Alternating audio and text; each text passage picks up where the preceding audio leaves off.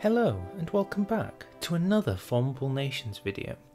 Today I'm going to be tackling what is quite a difficult one, by my standards anyway, in the form of the Holy Roman Empire. I don't really have a strategy here. I kind of am just going to wing it from what I think I need to do and see how we go from there, but you're welcome to follow in my footsteps. So I'm going in as Germany and I'm going in on Iron Man mode, but I've stuck the historical AI focuses off, yet I've kept the AI behaviour so they'll still do their standard historical focus tree paths. So in order to form the Holy Roman Empire, we're basically going to have to take over much of Central Europe. My thought process on how to do this basically involves taking Belgium, demilitarising the Rhineland, then declaring on Yugoslavia and getting into a joint war with France and the Czechs. Then we have our civil war, join Britain, and then see what we can eat up to finally win the achievement. But I don't really know my plan going forward from there, so let's see how we can do this. My first focus is going to be army innovations. We're not doing a 4-year plan because we kind of want to save the industry research bonus till later on. Building up some civs. This is what my 1936 research looks like. Okay, and that should be us good to go. While this is all going on, I'm going to train 21 divisions of standard infantry.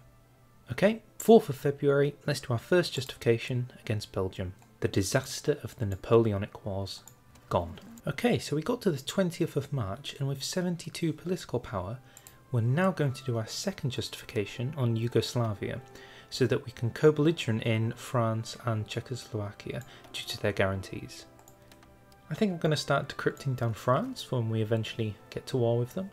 Naval rearmament, so that when we do oppose Hitler, we've got the expatriate the communists ready. A lot of your time in the early game, it feels like, is just waiting for the initial war with Belgium. I've basically got everything else covered. I've got a good naval invasion to the north, I've got the lads ready on the Rhineland, we're even building up against the Czechs over here. Things just are going quite well. Okay, we've started researching our Panzer IIIs. We need to just pick up the other things to make sure we can actually win this war, like decent artillery.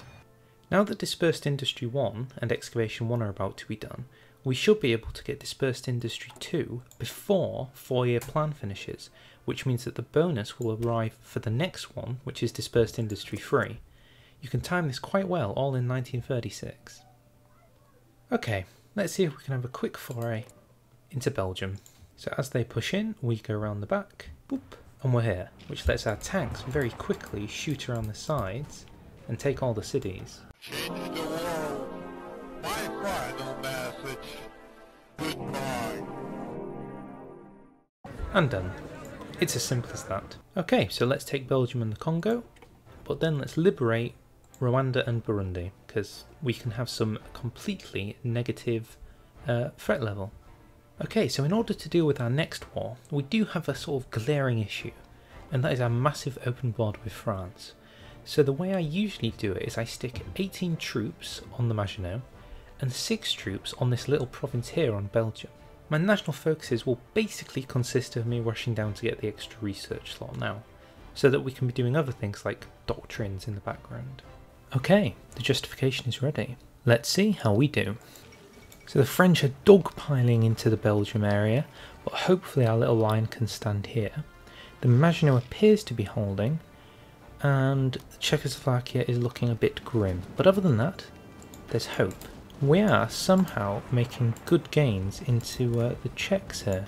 Yeah, we definitely just stuck 5 tanks around the back end to see how fast we could get here. Oh, I'm going to be brutally honest, I did not expect to win that easily. Okay, but now that that's done, in the early month of April, we can now send all our units to the other side of the front to see about doing a massive offensive, and I literally mean stacking every single one of these units onto this front and sending the tanks through for a massive push. Let's see if we can push through. The key point with Croatia is to completely ignore them, because we don't really care about Croatia here, not really at all. Okay, can we push through? That's the only question. Did somebody say something about a cipher for France? Once we push through here, I'll activate the cipher and we'll use it as an excuse to push through the area. Okay, we're through. It's time to activate the cipher. This should give us an edge to push on basically the main front. Uh-oh. The tanks are going a little bit wild now, and I think they're in trouble. That typically means we can start to push them down on the Maginot. Make sure they're not going anywhere.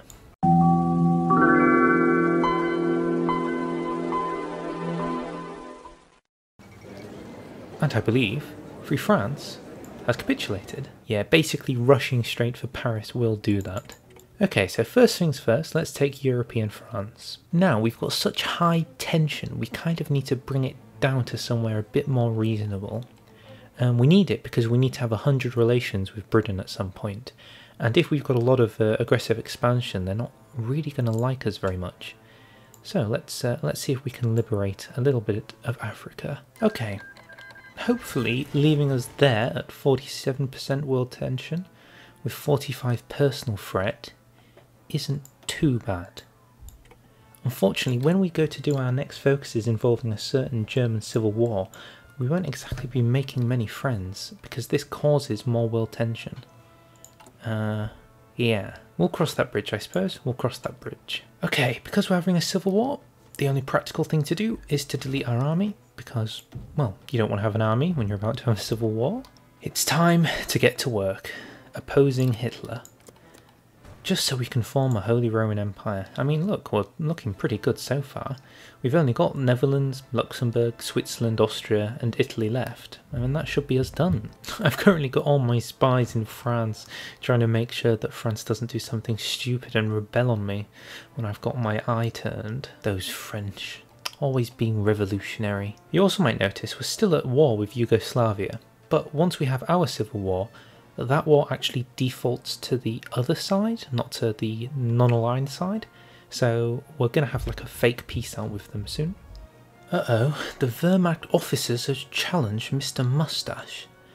I think we've got Hat Boy on the way with his legendary hat. So in case you didn't know, when Germany has their civil war, it's so calculated that any territory you've previously taken will remain with you. The most useful one being Czechoslovakia, because suddenly they're going to have to send all their units onto the Czechoslovakian front to stop you. So as we can see here, the Germans are pushing into Czechoslovakia, despite the fact that nobody's there. Yeah, they're not doing too good with this whole frontline business. Oh, they haven't even defended Berlin. Oh, it's worse than we thought. And somebody appears to have kicked the bucket. Now, while this war is going on, it may be important for you to sharpen air safety regulations. It gives you a massive debuff, but it can prevent an event that will screw over our entire run.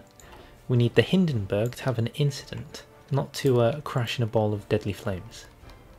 It's very important. Okay, we appear to have secured the north. It's just about getting to Munich now, while they still send a lad over here for no reason.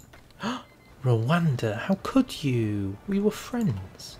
And there goes Munich. Is that the end of the war? Oh, come on. What left?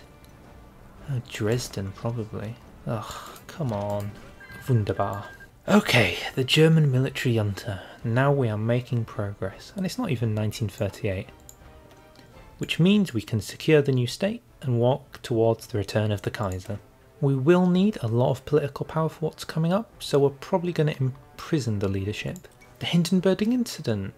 There we go. This is a semi-guaranteed run now. This is the kind of RNG event which solidifies whether or not you can form the Holy Roman Empire. And because of this event triggering, we seem to be in the clear, he says.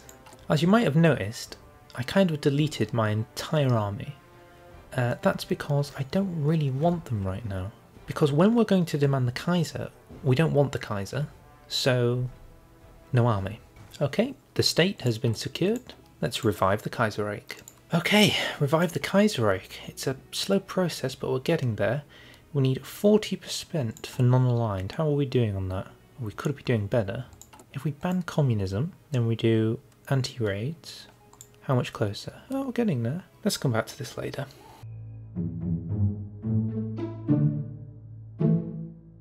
Okay, we're back. I've had some food and we're good to go again. So, are we doing this rather quickly or rather slowly? I can't remember. I think, judging by the fact I'm aligning Hungary, we're going to do align Hungary and Romania, integrate them as puppets, and then use that at a time to reduce our world threat? At least that's what I think we're doing. I don't really remember. Oh, but the Spanish Civil War is still going on. Goodness me. Not for too much longer, I suppose. Not much too longer at all. I'm going to start building some submarines in case anything goes wrong with the war in Italy and we have to navally invade somewhere. In the meantime, let's create a faction with Hungary so we can annex them. We will call it Smiley Face Faction. Nice. Now we just have to get Romania to join it and we should be able to annex them both. Okay, so a bit of a development. It appears that Italy and Britain are now at war with one another, which doesn't directly cause me any problems, but it definitely could be an issue soon, because I need to eat this Italy and I don't want Britain to steal it from me. Okay, that's Romania on board. Now we can integrate the war economies and then form the Holy Roman Empire back on track. Romania accepts and Hungary accepts. So as this war develops, it appears that Britain has taken over Sardinia. Things are getting more heated in Europe, and it's got nothing to do with me. Okay, the next step has been passed. The Netherlands have blocked the return of Wilhelm II. So in order to do this, we need to make sure that Wilhelm III becomes the leader. This allows us to reinstate Prince Wilhelm's right of succession, and then modernise the succession laws. That's why we kept all of that political power. Okay, the next thing to do is join the Allies. But before we do that, we could see about eating up Austria. What we can do is if we create a faction with Austria, as such, I think there's something like a 95% chance that they'll choose to join with us. We can do that while we're doing the next two focuses to get an alliance with the Shade. It basically gives them 140 days to decide whether they want to be eaten. Austrian pro-German sentiment soars. Yes, the lesser German solution was a mistake, which means we just get to eat Austria. And the Austrian people agreed. Boom. Okay, the communists have been expatriated to France, which we kind of own, which doesn't really make much sense. This is an update on the faction situation. It appears that the Allies have basically got full control over the Balkans, and then Spain is looking a little bit too red for my liking. Maybe that's where all the communists went in the end. British naval dominance has been accepted. Time to form an alliance with the Shade. Now hopefully they will accept, especially since there's a massive war that's basically going down. Uh-oh, this is an actual serious issue. If Italy falls, I need to go to war with the Allies. Oh, things never go as they plan, do they? Oh, there's always something that goes wrong. The German Empire joins the Allies. Okay. The key point is, are we supposed to join their war? But maybe it's the way forward. And somehow I have war score. All I'm going to take is Tuscany, and then I'm going to click done. And a lot of people are joining. I can request the titles. I'm 158 PP, it's all I need. If we can achieve this, this is big. This is the biggest thing we can wait for. 150 political power, British titles, restored. Oh, the British government accepts the requests and we will send a liaison. Now all we're hoping for now is a tragic incident. The Kaiser is dead, long live the Kaiserin. Okay, Victoria is here, which gives us massive boosts, division defense, stability, the full kabam. But it most importantly gives us revive the Holy Roman Empire, which means we can now revive it. All that's left is to take out 5 remaining countries, because suddenly Austria is back on the menu. Thanks Britain for making things complicated. The best way for us to do this is probably just justifying on the Netherlands, which will bring in Italy and Austria and all the rest of them. But once they get called in, we annex England. It's probably the fastest and the safest way to do this. Okay, now I'm going to very slowly stick one lad on every single one of these provinces as best I can, so that if they ever get called into a war, we kind of semi-eat England in one big dollop. So now as the final troop makes his way to New Zealand, we should be ready to leave the faction and keep all of our troops exactly where they are. You might notice that the manpower is dwindling because I've sent so many men just around the world on these crazy expeditions to secure as many provinces as possible. Now can we do our justification? Yes, we can. So let's go for the Netherlands. Luxembourg has joined the Allies. I don't know if you saw that. That is good news because that means that's just somebody else we can take on along the way. Although it does feel like most of the world is in the Allies now. I mean, this is getting ridiculous. You may be looking at Italy and thinking, is this the work of a madman or a genius? And the answer is most certainly absolute insanity. I have no idea what I'm going to do. I'm hoping the Allies are just going to stick troops here and not in Britain, and that should do us fair enough. And I guess now is the time to find out. I think the best course of action is just to declare war and see what happens. So, we're at war with the Netherlands. What does Britain do? Boom. It did work. I did wonder whether Britain would want to join in on this chaos, and I think the answer was yes. Yes, they did want to join in. So we need to very quickly take down the Netherlands. We need to justify on Switzerland. Oh, it's going to take a while, but it's necessary. And once that's done, we should be able to make all the pushes we need to. There goes Luxembourg, and Luxembourg was taken out, I believe, the same day. Canada is in. A small blob in Australia. Waiting on New Zealand. We'll see what comes of that. Okay, so update on the war. Things are going semi-okay. The Italy war is going about as well as one could have expected, because they barely had any troops when we began. Nobody said it would be easy. Nobody said it would be easy. I just didn't expect it to be this hard. Okay, I'm going to wait for 100 days, declare on Switzerland, and then I'm going to finish the war with Britain. I don't want to take any risks with this. Not a single risk at all. We've come too far to fail. Just got off the phone with China and they've humbly suggested that we join their faction. And I said I'm damn well tempted to agree with them, but I think for the day I'm not going to join them. So I'm trying to sneak the tanks around the backside to get to Palermo so that we can capitulate Italy. Because I'm not 100% sure whether they count as a major. Okay. The justification for Switzerland is finished. Okay, so now if we take London, having pushed into Switzerland, and hopefully take Bristol too, is that the end? Is this a win? I don't know anymore. I don't know if anything counts as a win. There's London gone. The United Kingdom has capitulated. So is that the end of the war, or do I have to get Italy as well? That sounds like I have to get Italy as well. Which, if that is the case, that might complicate things. Okay, so after reloading the game, it appears that the Republic of Italy is quite literally the last place, and they're on 99%. So, is taking Trieste going to win it? No, because Yugoslavia owns it.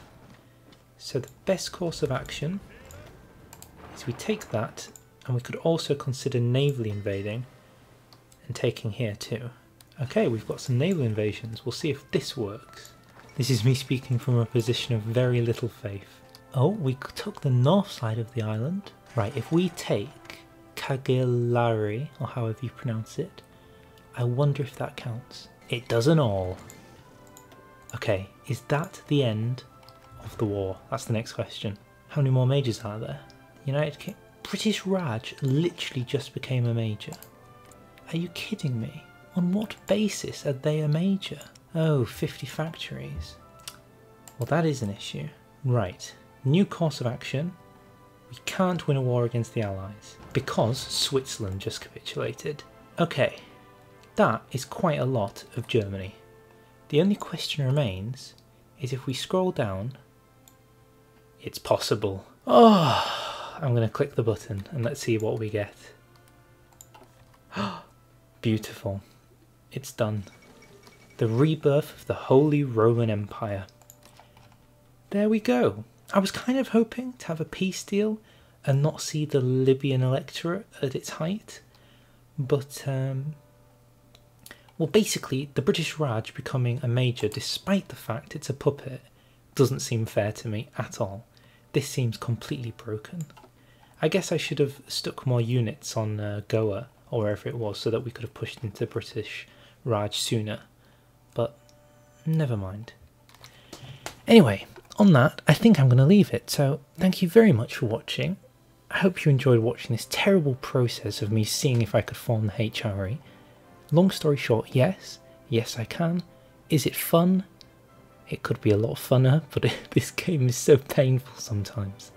Anyway, I'll see you all later. If you enjoyed, feel free to subscribe, feel free to like, feel free to comment, and yeah, bye.